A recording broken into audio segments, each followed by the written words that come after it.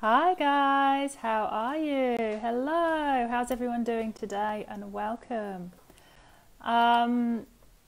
Did you catch last week's video where I was talking about mood swings and the three main reasons that you might be experiencing mood swings prior to your period? We talked about thyroid and blood sugar and serotonin. So if that's of interest to you, you can check out last week's video there. So today I want to talk about something really simple because I talk about hormones and I talk about hormone testing a lot. So today I want to talk about actually why you would get hormone testing, what hormone testing you would ask for, how you would ask for it, the cost, in what situation you would use it, and when they're handy. There are different hormone tests and it can be super confusing because you might go to your GP or you might go to a practitioner or you might see someone talk about things online and wonder which is best for you. So they all have got their good points. They're all relevant for certain situations. And so today I'm just going to talk to you about this. But what it's good to remember is the number one thing about understanding your hormones is really to track your symptoms first. And then the testing is kind of the icing on the cake. The reason being is because our hormones can do lots of funky things. Like sometimes we get hormone resistance. So our hormones might come back in super high progesterone, but really that's not equivalent to what's going on in our bodies if we're resistant. So get your hormones checked, but know that's the icing on the cake. But always track your symptoms. Track your symptoms through your cycle. When are they better? When are they worse? Simple symptoms like dry eyes, dandruff, smelly breath, moodiness, depression, anxiety, heart palpitations. All of these will fluctuate through your cycle, and if you can have a nice track and a log of what's going on, you can actually see not only what is going on with your hormones and which ones might be high or low and how they fluctuate, but also your metabolic hormones, your thyroid, your cortisol. So it's actually a good way to check everything. You know, and why would you test your hormones? So you want to test your hormones because you might just want to know your ratio, your balance. You might just be interested in knowing what your hormones are doing. You might want to know how your body is reacting to contraception, to the oral contraceptive pill or to the Mirena. You know, is your body metabolizing the estrogen in the pill? Is your body comfortable with the Mirena, with the progesterone? What is your liver doing? How is your gallbladder doing? And doing the hormone test will give you a good idea about this function, whether your gut, your liver and your gallbladder are detoxifying these properly through your system. Another is if you've got conditions. If you've got a condition like endometriosis, endometriosis is not just one simple condition that's driven by excess estrogen. It could be driven by excess testosterone. It could be driven by low progesterone. It could be driven by autoimmune, by thyroid conditions. So knowing what your hormones are doing so you know which hormone is driving it for you is super individual. Maybe you've got heavy painful periods, you're suffering anxiety, depression, or maybe you've got no period at all, or maybe ovulation issues, or maybe you're planning to get pregnant. Knowing what your hormones are doing are really important. For example, if you've got low progesterone and you fall pregnant, you're more likely to miscarry. So you want to make sure you've got that nice high progesterone to buffer you. So that's really important as well. Also other things like hair loss, acne, a family history of cancer. If you've got a family history of cancer, I'm going to talk about this later, especially estrogen dominant cancers, you want to know what your body is doing to estrogen in your liver, in your gallbladder, and in your gut. So every single hormone can be tested. We can test everything. Things can get tested, but you don't need to test everything. But you know, you can do the estrogen, estradiol, estriol, estrone, testosterone, progesterone. You can do your adrenal hormones, your cortisol, and your inactive form, which is cortisone. You can do DHEA to just see how your metabolic hormones are going. You can do your thyroid hormones, prolactin, and follicle stimulating hormone and luteinizing hormones. So all of these hormones can be tested. They can be tested for different reasons. They don't necessarily all need to be tested. But your practitioner, your GP, whoever it is you're seeing, needs to understand what is the outcome from the test, why are we testing, and what will the outcome be once we know if it's high or if it's low. We need to know what we're going to do. There's no point getting tons and tons and tons of tests, but not having a good idea of how you're going to actually action it afterwards. So that's what a good practitioner will be able to do with you. They'll be able to run you through, okay, if this is high, this is what it means, and this is how I action it. This is why sometimes getting tests with everything on, lots and lots of different tests, can be overwhelming because you never know where to start. So keep it simple. The three main tests that get done, the main one is the serum, and that's your blood. And that tests your bound hormones in your blood. Then we've got saliva. Saliva is a sample and it's around 5 mils. It's usually done on a certain day of your cycle, or it's done through multiple days. And the saliva actually tests the unbound. So the blood is bound. So these are hormones bound to proteins that your body's not utilizing. Saliva tests your unbound, which are the active hormones, the hormones that can like activate on tissue.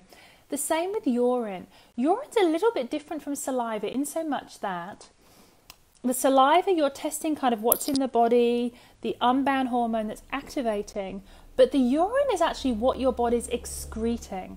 So I'm going to talk about that in a moment, but it's really what's going through your kidneys. What is your body excreting? So sometimes it can be a little bit higher than it is in your body, depending on your detoxification pathways, your methylation, NTHFR. There can be some anomalies, and this is why we go with the symptom picture plus the testing.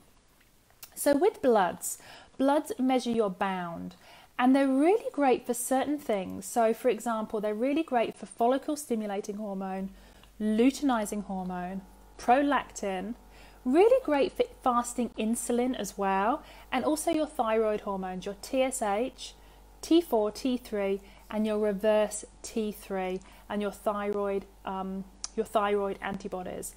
Now the problem with the blood is that it's not 100% accurate because it's testing your bound. We're not sure what active hormones you do have going on. So you could get the bloods done and they come back okay. Your estrogen, your GP says your estrogen's in a good place, your progesterone's in a good place, but that's not indicative of actually what's just going on in your body. It just gives us that really, really small kind of snapshot. So it's not necessarily the best for that, but I'll talk about in a minute what it is good for. So in terms of testing the luteinizing hormones and when we would use it. So with the blood is fantastic for doing fertility testing and also some perimenopausal testing. So with follicle stimulating hormone and with luteinizing hormone, you can test them on day 5 of your cycle if you're looking at your fertility. What that will tell us, that tells us what your luteinizing hormone and your follicle stimulating hormone are doing, and if they're in the right range. They're not too high and they're not too low. So for fertility testing, getting those bloods done on day 5 if you've been trying to conceive can be quite eye-opening. It can give you an idea of what those hormones are doing. Another test that's actually good for fertility as well, and these are low-cost tests. The blood are low-cost because you can get them at your GP, is doing your progesterone on day 21. Now, doing your progesterone via your blood on day 21, it doesn't give you an accurate test in terms of, okay, how much progesterone have you got activating in your body? But what it does gives us a little bit of an insight into is, are you ovulating? So the blood is a good test for the day 5 fertility, luteinizing hormone and follicle stimulating hormone. And it's a good quick test to get on day 21 to see, is my progesterone rising? Has it risen enough that it means I'm ovulating? And that can be a good sign. And another one is actually getting it done in the early stages of pregnancy. So week 5, 6, and 7, if you've got a history of miscarriage, you can get your progesterone done just to make sure it's climbing nicely. You don't want to wait too long. So if you've had 2 or more miscarriages, you want to get your blood progesterone done pretty quick. Week 5, let's say, as soon as you find out you're pregnant. Is it rising? And if it's not rising, then you can take actions with your GP, but they might do the progesterone pessaries. But it's a really sensible test to do. And even though it doesn't give us an accurate indication of the unbound hormones in the body, it will tell us if your progesterone's at least rising at the rate it should be at the start of pregnancy. Another great test the bloods can do is doing that premenopause test. So just getting your follicle stimulating hormone tested and your luteinizing hormone. If you're getting that done, you know, you're 45, 50, 55, your periods are starting to drop off, or maybe you're getting some heavy bleeding and everything's going a little bit out of whack, you can actually track your follicle stimulating hormone quite nicely with the blood. And if the follicle stimulating hormone is getting too high, then that can mean that kind of menopausal state. And there's a couple of things you can do.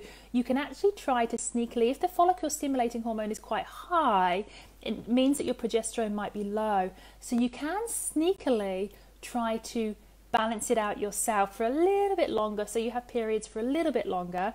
I talk about that in my video on Vitex and how to use Chase Tree, because that can actually be used to bring follicle stimulating hormone down. This also goes for you ladies that maybe aren't perimenopausal, but it is common for some women to get high follicle stimulating hormone, hot flushes at any age due to stress, due to hormone imbalance. You can use Chase Tree and Vitex just to suppress it a little bit, bring your cycle back nicely. So that's a good way to use that beautiful herb. So that's where I would use bloods. I would use bloods just for those. Those are good. Obviously doing other things like vitamin D, but really those are the most important things in the bloods. And then of course we've got the non-sex hormones, the metabolic hormones, your TSH, T3 and T4. You can use those. But in terms of sex hormones, follicle stimulating hormones, luteinizing hormones and progesterone to track pregnancy as well. Now when using urine, so urine, it's called the Dutch test. So you may have seen it, the Dutch test. It's the most expensive. It's kind of the gold standard, and it does a massive array of hormones. It does your inactive, active hormones. You know, it does cortisol, cortisone. It does all your estrogens, all your metabolites, your cortisol metabolites, progesterone metabolites. This is fantastic to see what unbound hormones are being excreted.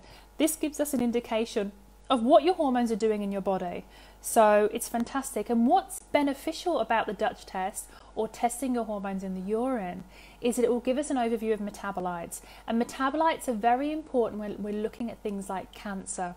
So our cancer risk, particularly for ovarian and uterine and breast, if we see certain metabolites that are super high, that gives us an idea that there is a risk factor there. There is high risk, and we do need to work on that in terms of supporting our liver to excrete the metabolites. So if you've got any history of cancers, any risk factor, any family history of estrogen dominant cancer, getting the metabolites done can be helpful, because you can just get in there and you can start working on it nicely and gently yourself. I would advise that to anyone who's got that, you know, breast cancer in their family, uterine, ovarian, any genetic cancers that are estrogen dominant.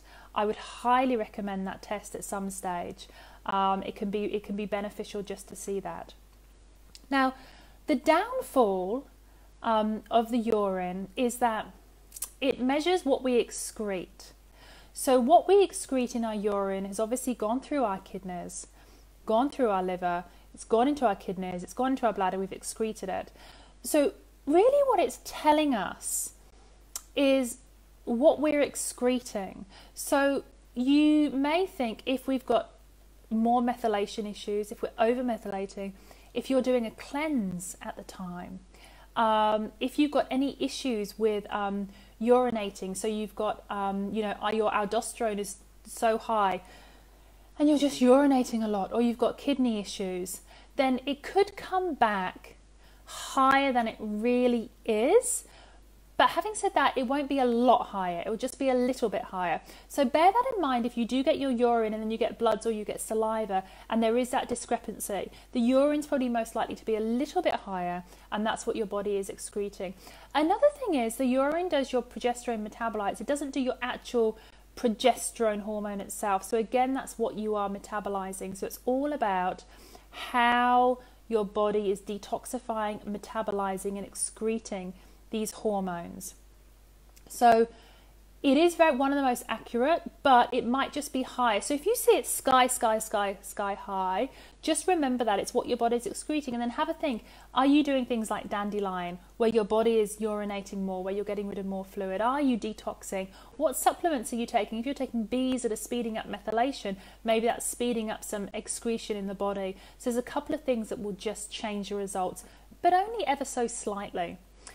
The urine is a fantastic one for cortisol. The reason being is you can kind of do it over a 24-hour cycle.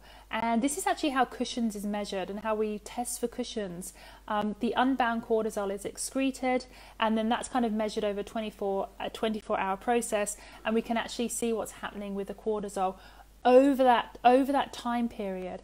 Hormones change through the 24-hour cycle, remember that. So that's why sometimes it's good to get your cortisol done in the morning or the 24-hour cycle. That gives us a real good indication of what's happening. But even your estrogen, your progesterone, they will change through the day as well as the month. So there's always going to be that issue with a few changes. In terms of the next test, saliva test, this is the test I do most frequently. The reason I do this most frequently is sometimes all I want is just kind of like a ballpark. I want to know just simply what the sex hormones are doing, especially if it's not too complex case. We'll just do some simple sex hormones. So with the saliva, we do the saliva. I should mention this with all of the tests. All of the tests when you're measuring sex hormones are best done on day 21. So the urine and the saliva are best done on day 21. And I talked about the bloods, day 5 for follicle stimulating hormone, day 21 for progesterone. But the saliva is my favourite because, one, it's a bit cheaper. 2, you get your 3 estrogens, your estrone, your estradiol, and your estriol, testosterone, DHEA, and progesterone. And it just gives me a snapshot. It just gives me a snapshot, an overview of what's happening. And you can just see what you need to tweak. If estrogen is sky high, really, really super high, or there's any history of cancer, then I would advise doing the metabolites, or at least working on those estrogens. Now, in terms of the restrictions and in terms of the issues with getting the saliva done, there are some. There's one where if you're using creams, if you're using topical creams, that's going to get into the saliva more. So if you're using creams with progesterone or your estradiol creams, that's probably going to put the results up a little bit further. So it will change your results. Now, another issue is, now this hasn't been proven, this has been postulated. It has been postulated that when we get stressed, you know how when you're in your sympathetic and you're stressed, your saliva glands do dry up a little bit and you've got less saliva. There is some postulation that if you're super, super, super highly stressed in sympathetic nervous system, when your cortisol is really high, it's possible that it comes back low because your saliva glands aren't working. Now, this is postulated by Dr. Platt, the Platt Wellness Center. I haven't experienced this. Honestly, when I've had clients with super high cortisol, their cortisol results come back sky high. When I have clients that are really suffering, it feels like fatigue, the cortisol comes back low. So I haven't experienced that, but there is that kind of argument out there. So I would just bear that in mind testing and just go with your symptoms. If you get the test back and it doesn't make sense, you can have a think about what might be out or talk to your practitioner, but always go with your symptoms and the test and use them together. So in terms of when you would use these tests, we've talked about the blood. So the blood is best used day 5 of your cycle for luteinizing hormone and follicle stimulating hormone. Day 21 of your cycle for progesterone to test ovulation or in the early stages of pregnancy. And then FSH is a good test to do if you suspect menopausal symptoms or you're getting hot flushes and you just want to see where you are. In terms of getting the saliva is good for just kind of that general kind of hormones. Where are you at? Or maybe you're suffering from endometriosis, or maybe you've got polycystic ovarian syndrome, and you just want to see what hormone is driving it. Testosterone and estrogen have a funny relationship. And what's interesting, sometimes testosterone will be driving the same things that estrogen could be in some women. So some women have estrogen dominance, and that's driving their endometriosis or it's driving their acne. Others might be testosterone dominant, and that's driving the same thing. So getting a saliva test will just give us that nice kind of like overview of your cycle. Now, when you would use a Dutch hormone test, you would use the Dutch hormone test to go a little bit deeper. It goes very deep in terms of the metabolites. It does all the hormones, but it tells us what the metabolites are doing, and that's that cancer risk. It also tells us what the cortisol is doing over a period, over that 24-hour period. So you're giving various samples. You're doing like a 4-spot collection, and this is over a 24-hour cycle. So it kind of tells us how the cortisol is running through the day, which is really helpful, really helpful, particularly if you've got some issues with cortisol, with adrenal fatigue, or you've got some issues with the inactive cortisol or cortisol metabolites. Remember, if estrogen metabolites are driving estrogen-dependent cancers, cortisol metabolites can also be causing issues as well. So you need to remember that in terms of getting those metabolites done. Sometimes it can be really helpful. So the metabolites kind of tell us, even the cortisol metabolites, they tell us what our body is holding on to, and if there's too many being held on to. For example, in clients with really high cortisol metabolites, it means it's been broken down, but the body's not getting rid of it. I see a lot of fogginess, a lot of fatigue, and that kind of fuzzy lack of clarity. And it's really helpful to see all of that, because things like licorice can really have an influence on your cortisol hormones. And so you just want to be careful with what you're taking, herbs you're taking. And this is why the Dutch test or the urine test can help, because it will, some things that you're taking might not be working for you and might not be suiting you. Now, in terms of cost, now just here in Australia, some of these tests are covered by Medicare. For example, at the GP, the GP at the blood, they can test progesterone, your day 21. So if you're trying to work on your fertility and you go to your GP, you can ask for follicle stimulating hormone and luteinizing hormone on day 5, and you can also ask for your progesterone on day 21. Normally that's covered because that's kind of that condition, fertility, trying to conceive, and so that's covered by Medicare. Also, if you feel like you're perimenopausal and you're having severe symptoms, you can also ask for the follicle stimulating hormone. That should be covered. Anything more than that, they can say that the cost is involved, or they won't test because Medicare doesn't cover. But definitely those tests should be covered by Medicare, those simple blood tests that I've talked about. The urine test is the most expensive. It's around $300. You can get that through a practitioner, or you can even order it online yourself at the Dutch.com. That has 3 different tests on, and you want to get the complete hormone one, around $300. Once you get that, they send the pack out to you. You get the results. You will need somebody to go through the results with you, because even though they do a lot of bump on the back, they talk about what it means, that's not individualized to you. You need somebody who knows your history, has a practitioner that has gone through everything, and they can kind of put 2 and 2 together. It's like solving a puzzle. So even after spending that a couple of $100 on the Dutch test, you will then need to get a practitioner to just help you work through it on what to do next. The saliva test is around $160, and you can get this through a naturopath or functional practitioner. The urine and the saliva, they're not bulk billed. They're not that you shouldn't. I don't think you'll be getting them back through insurance. So this is an out-of-pocket expense, but it can be worth it. And this is why we have that kind of saliva versus the urine as well, because the saliva just seems a little bit more affordable, a little bit more simple. But if you can and you do have the funds, doing the urine can be quite enlightening and be very, very helpful if you do want to know your metabolites as well. So just to recap, so in terms of blood, the best time to get the blood is your day 5 of your cycle. So when I'm counting the days, day 1 is always the first day of bleeding, and then day 5, you just count from day 1. FSH, luteinizing hormone. DHEA is a good one to do, and sex hormone binding globulin.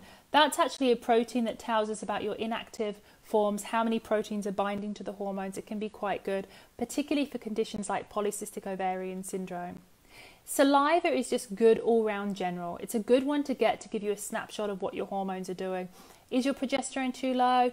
Is your testosterone high? Is there an imbalance with your estrogens? It can give us an idea, and then we can start working on that. So you could use it for preconception care. You could use it for endometriosis, acne, anxiety, depression, all of those conditions to give you a good snapshot of what your body is doing hormonal wise.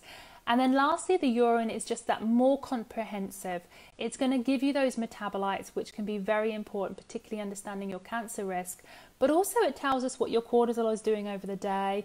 It tests your creatine, and it tests all the estrogen, all the hormone metabolites, the progesterone metabolites. So it gives us a really good overview, very, very comprehensive. So those are the tests. I did get one question from a lady just asking, how does she ask the doctor for these tests? And doctors work slightly different, so they don't work in functional medicine. As a functional medicine practitioner or naturopaths, what we do is we like to work at preventing things, or we like to work at just making people feel better, whereas doctors are really working kind of save lives. Is there a disease? Do we need to treat it? How do we treat it? But when you just be honest with your GP, the honesty in terms of how you're feeling. So understand what it is you need in terms of, okay, these are the tests you want. So if you think you're perimenopausal, your period's all over the place, you might be concerned. You might be concerned that that's happening. You could be concerned because it might lead to osteoporosis. So you want to understand. So you have the right to go to your GP and say, I want to understand what my follicle stimulating hormone is, what my luteinizing hormone is doing, because I want to know, I want to be able to prepare myself in terms of calcium for my body. Do I need to do any hormone supplementation? I want to prepare. So give them your symptoms, ask them their suggestion for tests, have a look at their suggestion, and if it's missing the ones that you want, you just say, can I have this, because it will give me a good idea of if I am perimenopausal. The same goes for fertility as well. If you want to get your progesterone tested on day 21, you can say it's worrying you. You've been trying to conceive for a number of months and you would just like to make sure your progesterone's popping up. And the same as when you fall pregnant. If you've had a history of a miscarriage, again, don't be afraid to ask.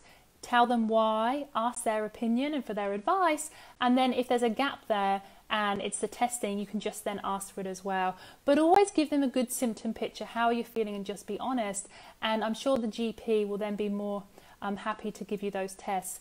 But what they won't do is they won't give you the urine Dutch test, because that's really an overview of functional medicine, and that's kind of different from what they're doing and how they're planning in terms of your healthcare.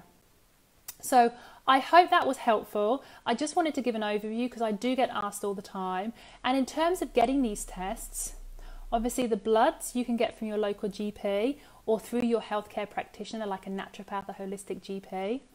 Saliva, a naturopath or holistic GP. The urine test you can get through your naturopath or holistic GP.